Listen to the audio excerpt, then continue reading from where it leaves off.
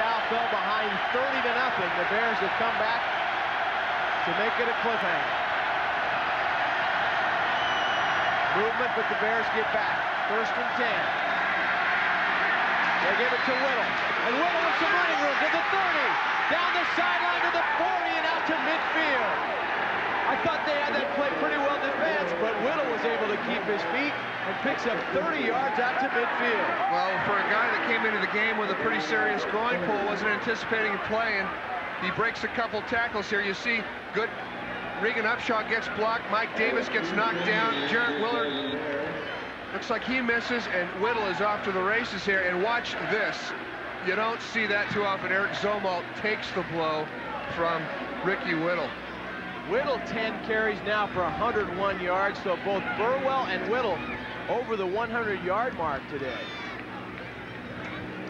Cal player